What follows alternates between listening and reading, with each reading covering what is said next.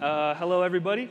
As was mentioned, my name is Derek Parker. I'm a software engineer at CoreOS, obligatory company stuff we're hiring and all that goodness. If you like Go and distributed systems, check us out.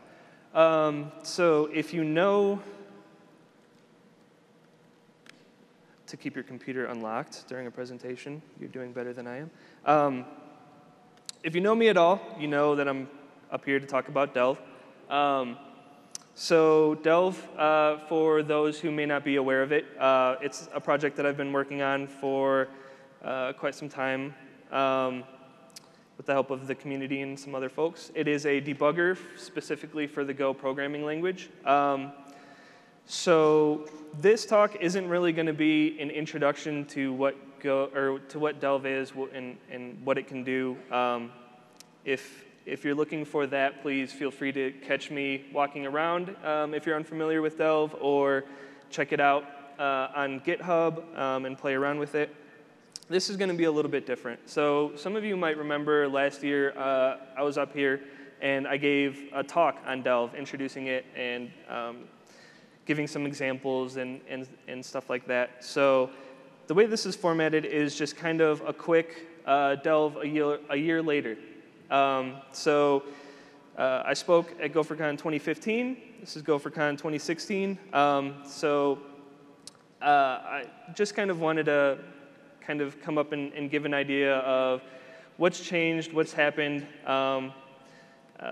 and just kind of give a general update, status update of the project, and hopefully in doing so, get some more folks interested in the project, drum up a little bit more, or drum up more excitement about it, and hopefully I'll get a chance to meet with some more people and talk to about it. I've already had a bunch of people come up and talk to me about it, which is really, really cool.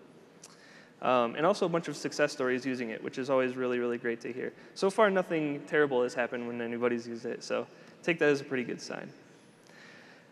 So this is kind of more or less quickly thrown together list of some of the things that have changed or have been implemented since I last gave the talk.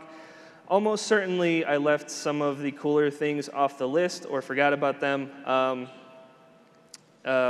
Feel free to check the changelog in the project for a bigger, more complete list. But I just kind of wanted to go over a few things that may be of interest to a lot of Gophers.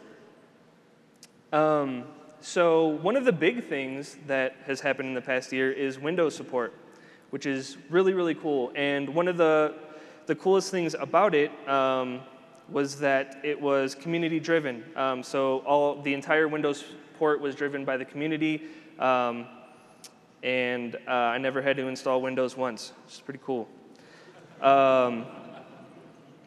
It's really cool to see people come together and help out projects. The other thing is it's kind of gotten more widely used. It's seeing a little bit greater adoption. And to that end, there's been more editor integration. So Delve is integrated as a debugger in Atom, the Atom editor, as well as the standard debugger for Go programming for Go programs in Microsoft's VS Code, which is really, really cool. Again, it's something that's really, really cool to see these kind of integrations and things pop up from the community. Aside from that, folks who are using Delve on Apple machines on OS X might be interested to hear that the installation process has gotten a whole lot easier.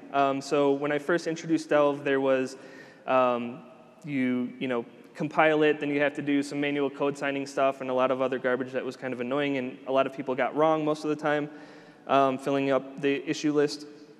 So now, another community-driven thing, we have a brew install method that will take care of all of the cert generation and everything that you need to be able to run Delve on OS X properly. No hassle, no manual steps, nothing. You're pretty much just good to go.